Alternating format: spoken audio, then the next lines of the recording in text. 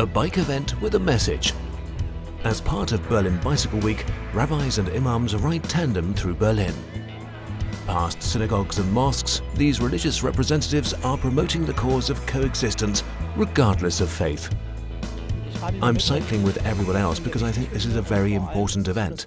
Above all, we need to show that Jews and Muslims can live very peacefully together. Riding a bicycle, especially a tandem, is very symbolic. You can only ride it two up, and our German society can only work if everybody feels okay and works together.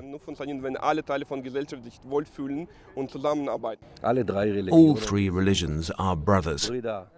We all believe in a God. Everybody should be able to pursue their faith and at the same time respect each other. A total of 7 religious duos are leading the bike ride for more tolerance.